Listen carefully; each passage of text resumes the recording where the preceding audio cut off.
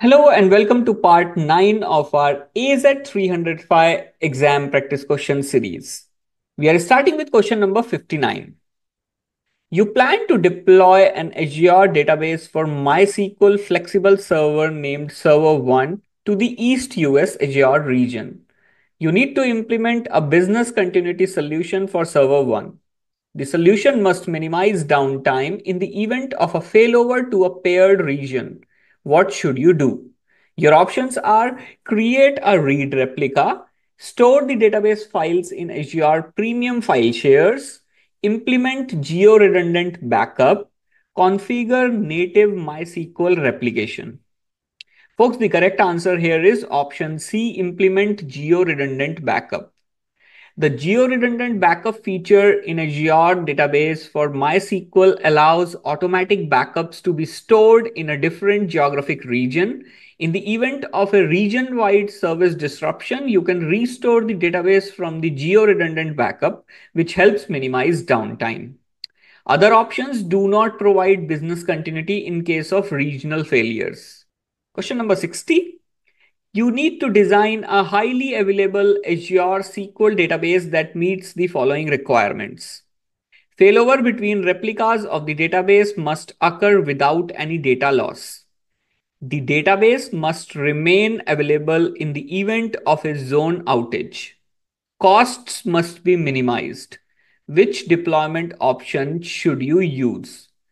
Your options are Azure SQL Managed Instance Business Critical, Azure SQL Managed Instance General Purpose, Azure SQL Database Business Critical, Azure SQL Database Serverless.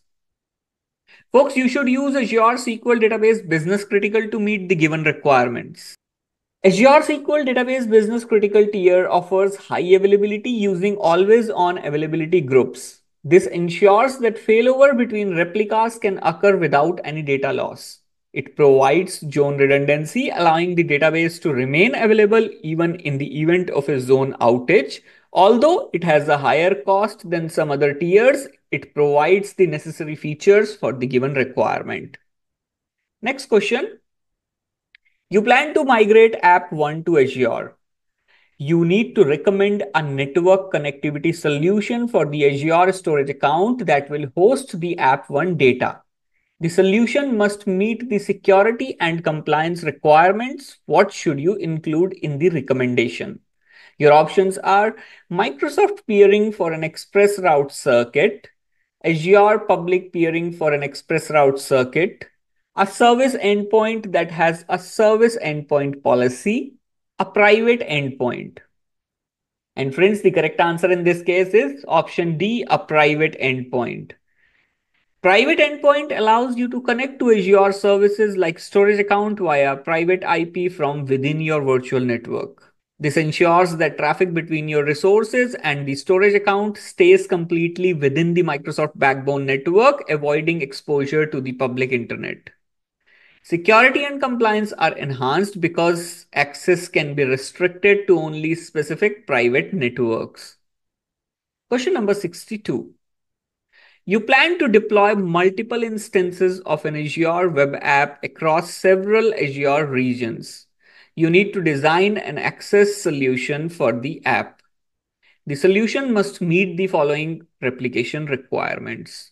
Support rate limiting, balance requests between all instances, ensure that users can access the app in the event of a regional outage, and the solution you choose is you use Azure Front Door to provide access to the app.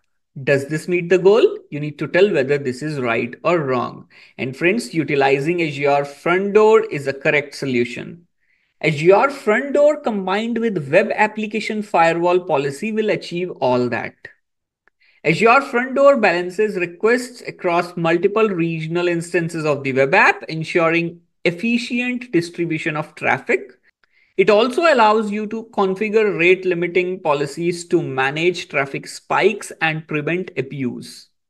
In case of a regional outage, front door automatically redirects traffic to the next available instance in a healthy region, ensuring continuous availability, and front door also performs health probes to monitor the status of each instance and routes traffic only to healthy endpoints. So folks, I hope you now understand why I have chosen this as the correct solution. But if you still have any doubts, please post them in the comment section. Next question. You have 12 on-premise data sources that contain customer information and consist of Microsoft SQL Server, MySQL, and Oracle databases. You have an Azure subscription. You plan to create an Azure Data Lake storage account that will consolidate the customer information for analysis and reporting. You need to recommend a solution to automatically copy new information from the data sources to the data lake storage account by using extract, transform, and load, which is also called as ETL. The solution must minimize administrative effort. What should you include in the recommendation? Your options are Azure Data Factory, Azure Data Explorer, Azure Data Share, Azure Data Studio. And friends, the correct answer here is Azure Data Factory. Azure Data Factory, also called as ADF, is the ideal solution for this scenario as it provides a scalable ETL, which is extract, transform, load service for moving data between multiple on-premise and cloud data sources. Next question. You have an Azure subscription. You need to deploy an Azure Kubernetes service solution that will use Windows Server 2019 nodes. The solution must meet the following requirements. Minimize the time it takes to provision compute resources during scale-out operations. Support auto-scaling of Windows Server containers. Which scaling option should you recommend? Your options are Kubernetes version 1.20.2 or newer, virtual nodes with virtual kubelet ACI, cluster autoscaler, horizontal pod autoscaler. Friends, cluster autoscaler is the most suitable option in this case. It automatically adds or removes nodes in the AKS cluster based on workload demands, ensuring the necessary compute resources are available during scale-out operations, and it minimizes the time to provision new compute resources by scaling the entire node pool, including Windows Server nodes when needed. Folks, virtual nodes with virtual kubelet ACI cannot be chosen as the correct answer in this case, as virtual nodes only support Linux nodes, whereas in this question we need to support autoscaling for Windows nodes. There is a link on your screen. If you would like to understand why cluster autoscaler has been chosen as the correct answer, then go through the link and read more about it. Question number 65. You have an Azure subscription. You need to recommend an Azure Kubernetes solution that will use Linux nodes. The solution must meet the following requirements. Minimize the time it takes to provision compute resources during scale-out operations, support autoscaling of Linux containers, and minimize administrative effort. Which scaling option should you recommend? Your options are horizontal pod autoscaler, cluster autoscaler, virtual nodes, virtual kubelet. Friends, in this question, we are talking about Linux container. So following up on explanation provided in the last question, you will use virtual nodes. With virtual nodes, you have quick provisioning of pods and only pay per second for their execution time.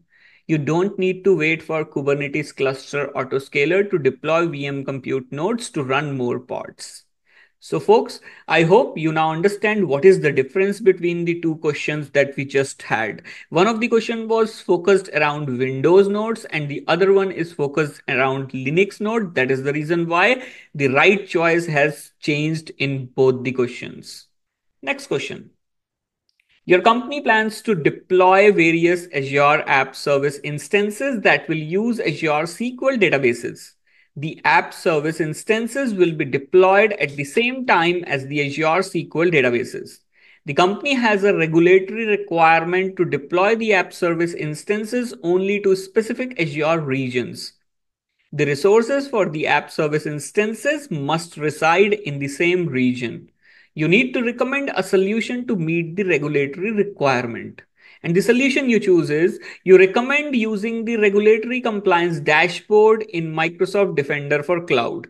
Does this meet the goal? You need to tell whether this solution is right or wrong. And friends, this is a incorrect solution.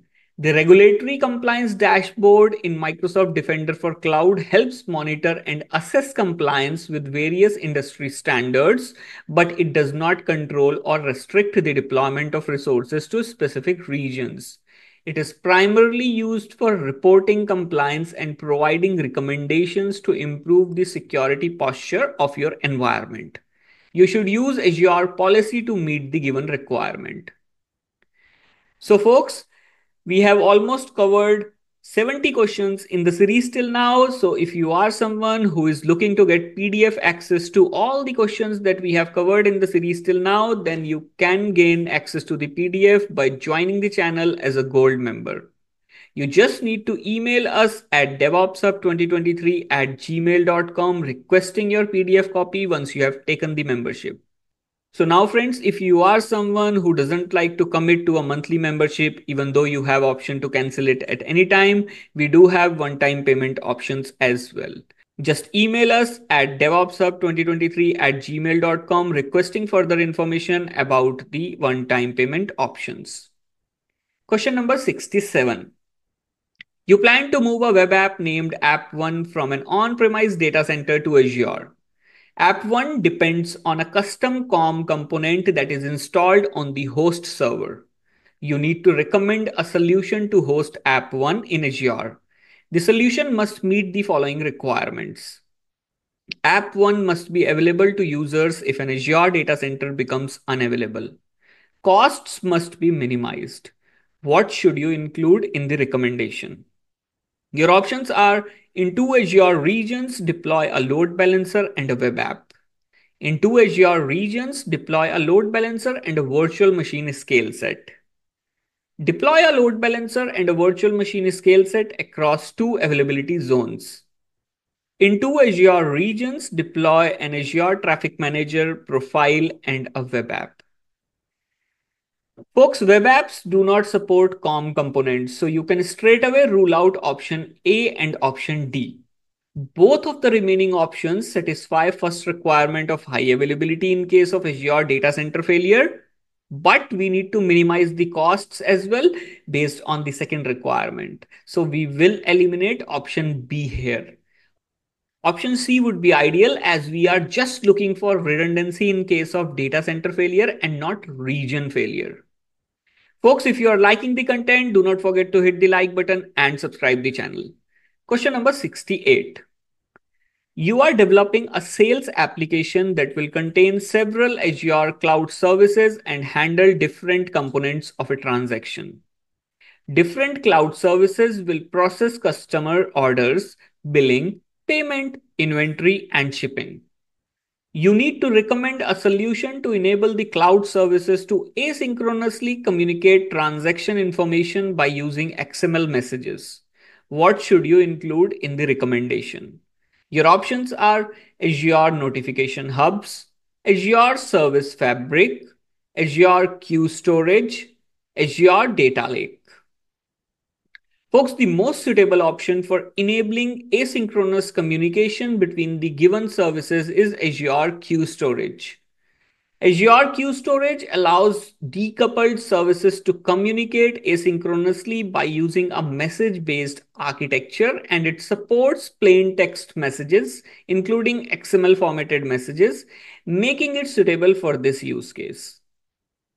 So folks, that's all for this part of the series. We will be back soon with more such questions. So stay tuned and keep liking the content so it reaches the wider audience.